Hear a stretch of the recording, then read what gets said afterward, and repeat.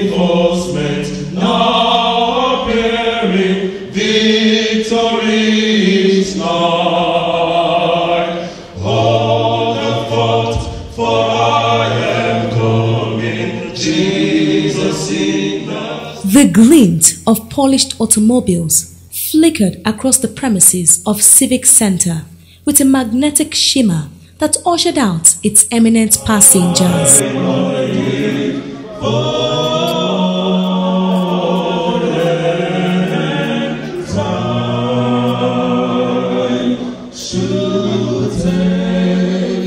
The gathering was a knack of repetition of smiling memory and reawakening of the tale of undying glory which were associated with the late former governor of Ondo State, Dr. Olusegun Agagu. Died in September 13, 2013, late Chief Agagu's monumental strides while alive has successfully made this date a descriptive anecdote that rejuvenated the minds on the immortality of Agagu's name, which is boldly written on the golden plaque of Nigeria 5 years after his demise. The yearly memorial lectures, which were organized by Olusegun Agagu Foundation, had practically reincarnated him and literally affirmed his middle name, Komo, through an intellectual discourse which he truly stood for while alive. This 5th edition of his memorial lecture at the Civic Center was no doubt a springboard of the previous episodes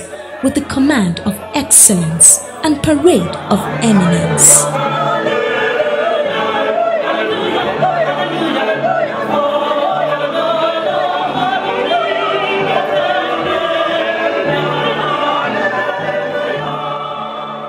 Preceded by a cocktail session, everyone reminisced on Agagu's epic sojourn in the political and academic corridor as they sipped on their glasses of fruit wine at the cocktail stand.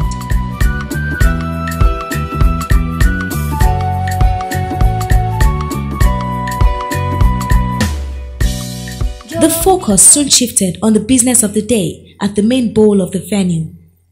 Festooned with black ornaments with a conspicuous portrait of the late icon at the center stage, the lively hall blistered with powerful men and women who have made their paths in their chosen careers. In his opening remarks, the chairman of the occasion and the emir of Kano, Mohammed Lamido Sanusi, maintained that Ondo State has the highest number of educated Nigerians, which confers on them the responsibility of engendering public discourse that will change the trajectory of our leadership direction.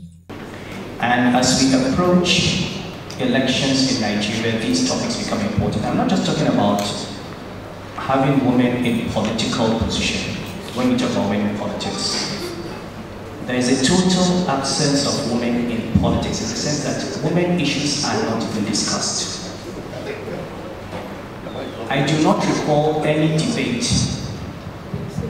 by anyone seeking to be a governor or a senator or a member of the House or the president where I've heard issues like here today is not just about we want more women governors, more women senators, more women legislators. I support more women ministers, but we want more women who are going to fight for women issues.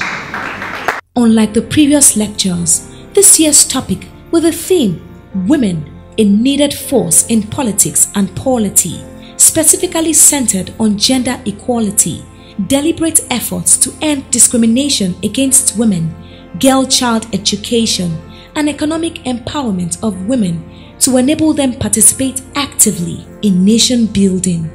Accomplished women who are intellectually savvy were drafted on board to do adequate justice to the topic. They were Joyce Branda, former president of Malawi, Chief Mrs. Folake Solanke, first female senior advocate of Nigeria, and Professor Sheila Tlu, former UN director of HIV/AIDS and former Botswana Minister of Health. Delivering the lecture, former President Banda noted that women occupied about 69% in Rwandan parliament, which is the highest in the world, while Nigeria has none, and called for a change of this scenario even as we approach the 2019 elections. Women in health, economic and financial capacity capacity find it difficult to compete equally with their male counterparts.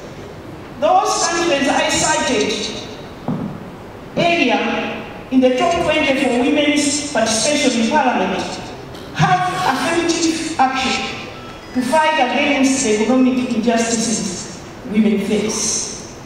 Therefore, economic empowerment is key to promote women's participation in political empowerment. In the same vein, Professor Tulu admitted that it is only when women are united on common fronts that they can do exploits for their nation. When women lead and they really concentrate on issues that are happening and community, they can bring about change. Because the change that the chiefs are bringing now at community level is the change that will be sustainable. We are really looking at sustainable development, and we know that if that change had only been legal, some of the values will be going underground. On her part, the 86-year-old Mrs. Sholanke was of the view that without empowerment, it is difficult for women to have the capacity to add value to good governance. That regardless of the role of man or the woman in the society, in the context of what God did in the Garden of Eden, women can boldly rely on the biblical verse to claim gender equality anytime, anywhere. And it is when women enjoy full equality with men that the needed force of women in politics and the polity can be achieved. Cascade of comments from dignitaries at the occasion, all tailored towards gender equality and women participation in nation building.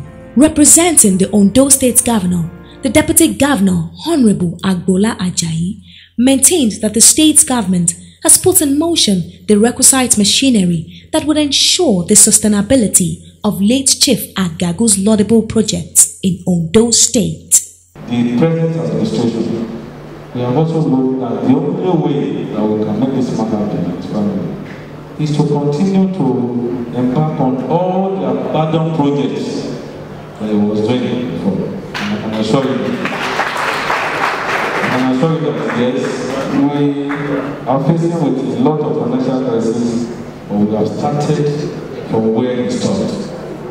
The popular road that links Okitipa to the road has been completed. The job was abandoned 8 years after we left. That road has been completed by the present administration.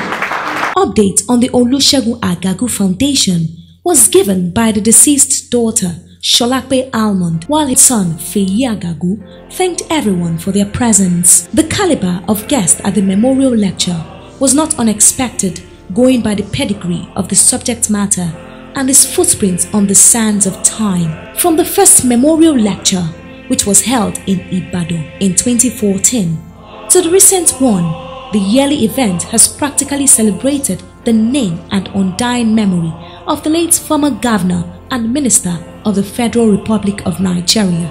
So far, respected African leaders have been on ground every year to handle the annual intellectual discourse with various topics that are outlined to shapen the African countries. The annual event has continually created a robust platform for Agagu's disciples, who regularly make it a day to recall their memorable encounter with the former governor in a loud whisper, without the use of a microphone. May the soul of the dead departed Dr. Olusegun Agagu, CON, continue to rest in perfect peace. Vivid memory of Agagu came to fore at the rendering of his favorite songs, which drew the curtain on the 5th edition of the annual lecture.